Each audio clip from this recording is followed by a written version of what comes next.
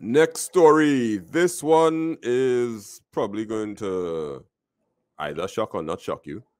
There is a sexual predator network on the Express, right? So done by Kimari Rodriguez. I have to, shout out because she was smart enough to do this investigation and not just do it, but do it with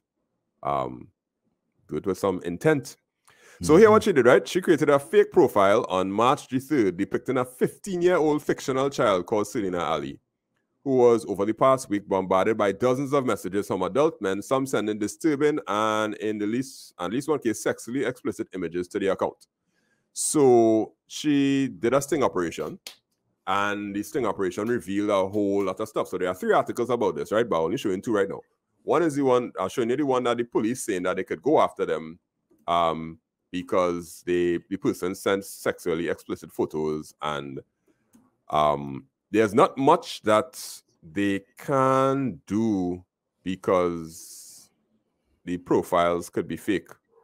And it's a little difficult. So speaking to the Express yesterday, a senior member of the unit indicated that criminal charges can't possibly lead where there is communication of sexual nature involving adult males and children online.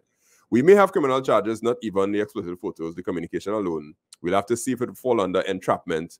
But there is a part of the law that speaks about sexual communication with a child that could be done electronically as well. I didn't know that was part of the law. I didn't know they had like communication electronically. But that's a good thing that the law actually exists. And the police, they seem to be on it.